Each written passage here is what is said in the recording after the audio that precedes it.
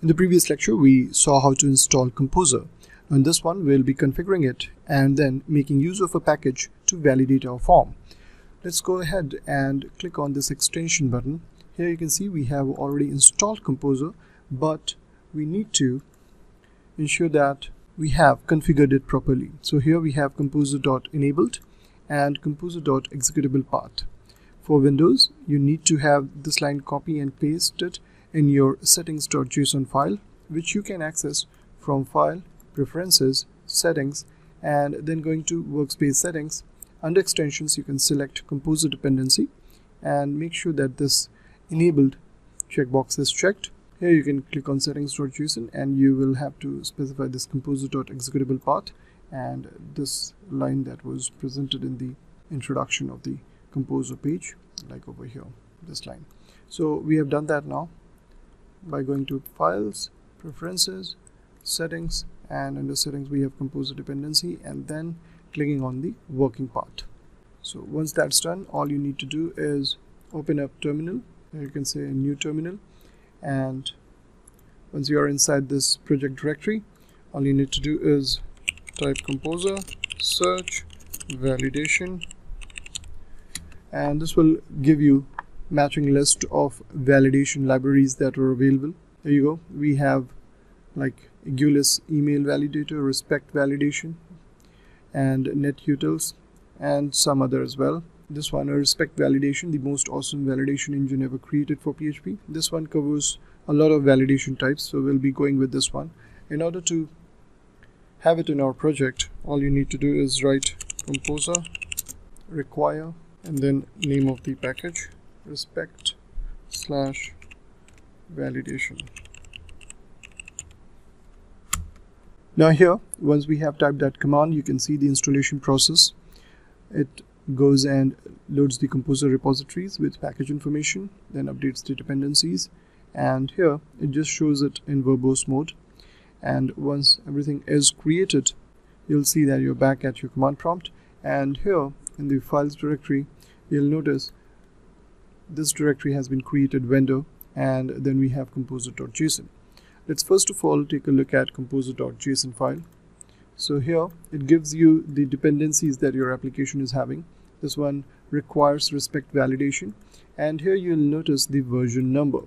So this semantic versioning mentions that we're cool with the version if it's not changing to version 2.0. So anything of version 1.1, 1.2, 1.3 is fine with us, but if there is a major update to this library like version 2.0, then obviously we'll have to change this to 2.0. So that was composer.json.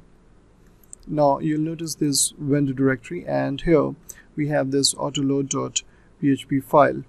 Inside Composer you will notice this respect, and then under that we have validation. So this vendor directory contains the autoload.php file, and what we will do is we'll make use of that autoload.php file in our app.php. So here we'll simply say require, then the directory extension, and here the path vendor autoload.php. So here we have the updated path now. Now that we have loaded the require validation, now we'll make use of this keyword use respect validation validator. So basically this allows us to create an instance of the validator class in this way. Let's say new validator,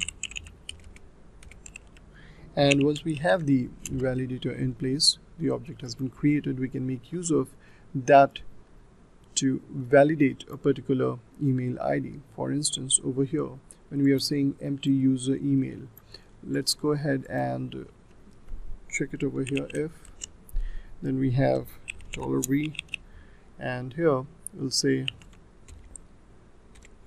email, and we'll simply validate that email. So the email is inside user email variable, and if this is true, then we'll have this information printed. So now let's save this and run our application. So we have the form over here. Let's fill in some information like admin at and then bio. Click on submit now, and you can see it is printing all the information. So if the email was not valid, this information was not printed. Let's try it one more time. So now we have filled in the information with incorrect email ID. Let's click on submit now, and there you go. You can see that the data which was posted is not printed over here as it was doing earlier. The reason why, because this validation that we have in place in our app.php file is ensuring that the valid email ID should be there. So I've kept it back to email and required, and in this one we saw how we can make use of Composer packages and include them in our project, auto load them, and make use of them to do various things. For instance, over here we validated our email field using the request validation library.